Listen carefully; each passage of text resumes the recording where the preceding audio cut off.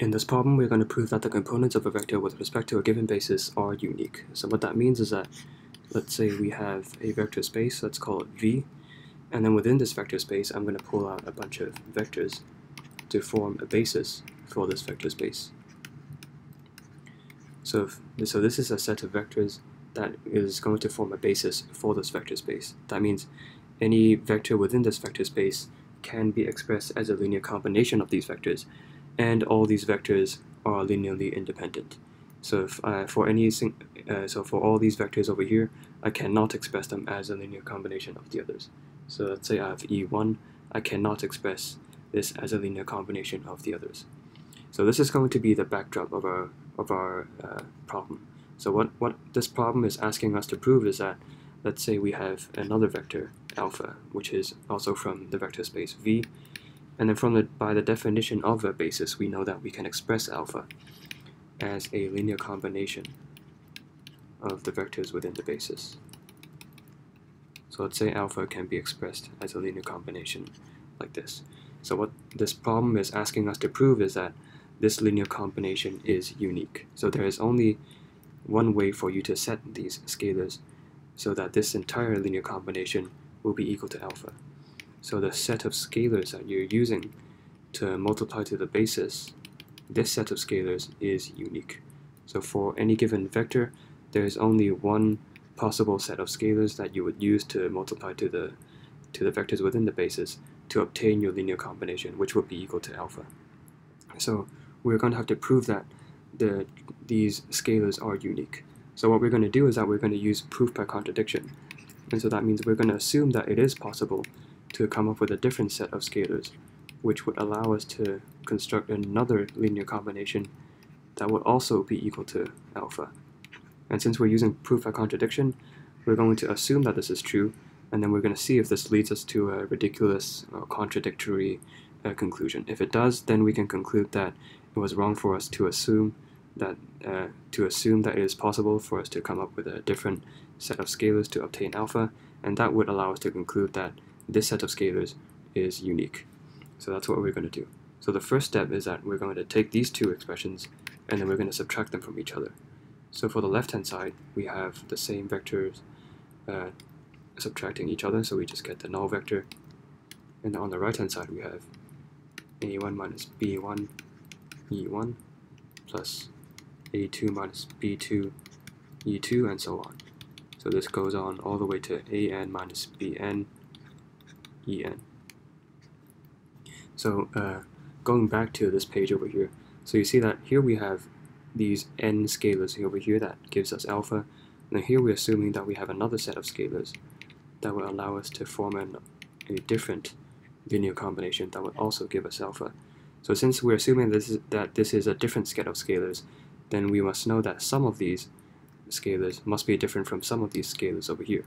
So let's say the jth scalar within this list is different. So let's say AJ is not equal to BJ. So we're choosing the jth element, and let's say it's not equal. We know that there must exist some cases where the corresponding scalars are different, because we are assuming that this is a different set of scalars. So there must definitely be a jth component where AJ is not equal to BJ. And then we're going to take this component out, and then we're going to dump it to the left-hand side.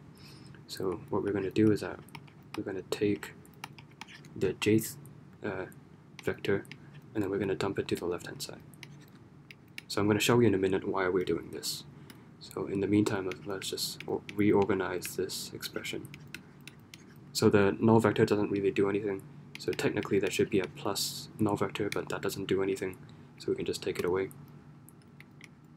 And so in the right-hand side, we have A1 minus B1 times E1, and this goes all the way to AJ minus 1 minus BJ minus 1 EJ minus 1, and then plus. So we know that the jth component has been pulled to the left-hand side, so we can just skip the jth component and go to j plus 1.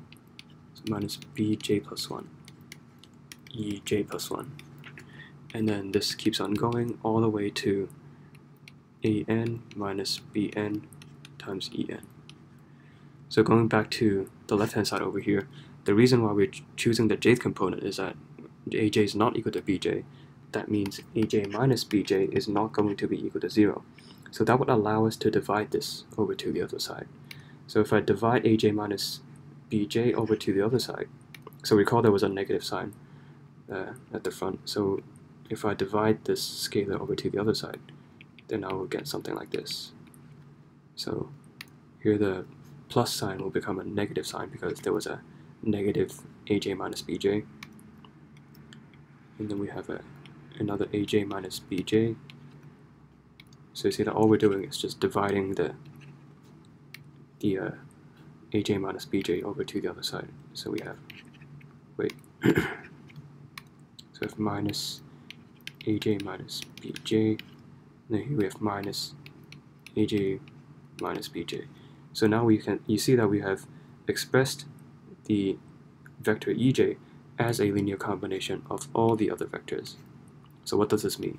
This means that this set of vectors are not linearly independent, since I have just succeeded in expressing ej as a linear combination of all the other vectors within the basis. But in order for these vectors to form a basis, since we've started off this problem by assuming that this does indeed form a basis, that means all of these vectors must be linearly independent. So this goes against the initial assumption of our problem that this